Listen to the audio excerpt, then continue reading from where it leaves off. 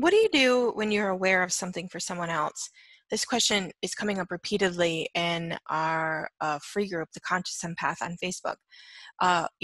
People saying things like, I'm aware of, a friend's, not making a good choice in relationship, or I'm aware that someone is choosing something that is going to create a lot of chaos in their life, or it feels really heavy, or it scares me, or so on and so forth. And I want to talk about that today. There's so many different aspects of this, okay?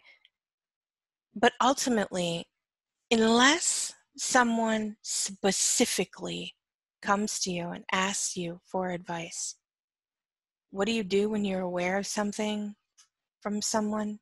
You don't do anything. You really don't. You don't obsess about it. You don't worry about it. You understand that we are all infinite beings, and we all have infinite choice, and we all have things that we are learning and shifting and changing and growing. If you look at your own life, I can guarantee you that majority of your greatest growth and change and possibilities and shifts in your life came from a situation that didn't end up the way that you had hoped or planned. Your largest awarenesses and your biggest life changes revolve around when you made a choice that wasn't your best choice. That's when I've learned the most.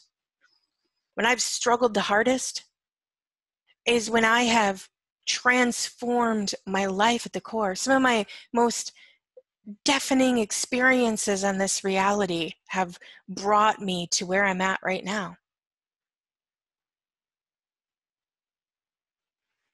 We have no idea what someone else's path is. We have no idea what struggles they need to go through to learn and shift and change. That's what this whole existence is all about. It's about shifting and changing and transforming and learning and growing.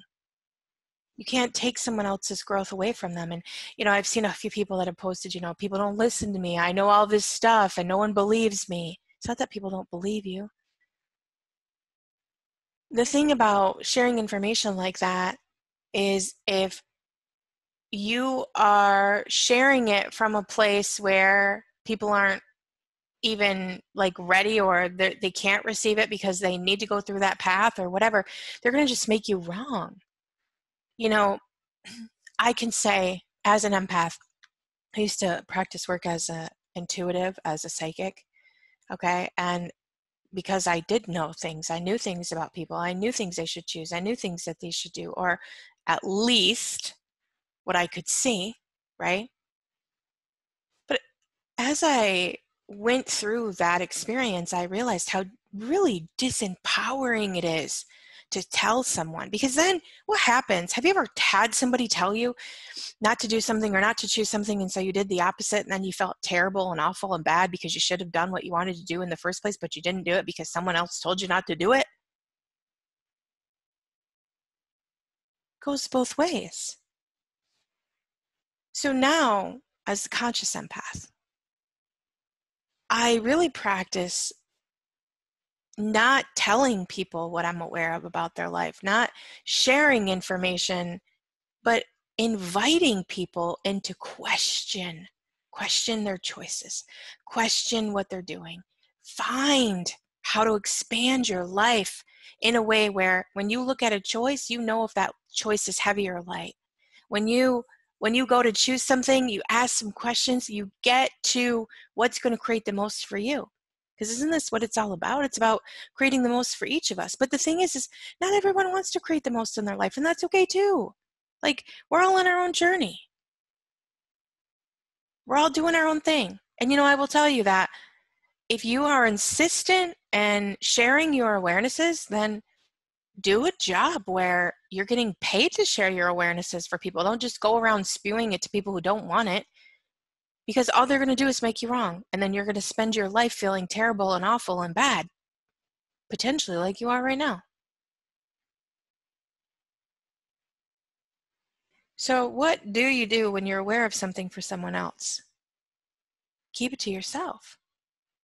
Unless they came to you specifically and asked you. And even if they do come to you specifically and ask you, You have to release the outcome on that. You can't be angry or mad if they don't choose what you told them. I know I went through a period like that in my life, especially when I was younger, my early 20s, when I was getting into psychic work. I was really getting into being an intuitive. People were paying me, they were coming to me, they were paying me money to give them information. And then I would be so angry when they didn't follow my advice. I mean, I got over it. I shifted and transformed through that real quick. And then I went through periods where I did give information to people, and I would get salty when they didn't choose it. I was that person for a minute in my life. But now I realize that so much bigger than what I'm aware of, so much bigger than this is right and this is wrong, this is good and this is bad. Everyone is on their own path, on their own journey. Everyone is growing for their own soul's growth. If you're wondering what you should do when you know something about someone, I'm telling you right now, you should learn how to keep your mouth shut. It's the best for everyone. If you are insistent that you really feel this inner yearning to share that information, and put yourself out there as an intuitive and have people pay you for that skill. Don't just freely share it. It'll never be received.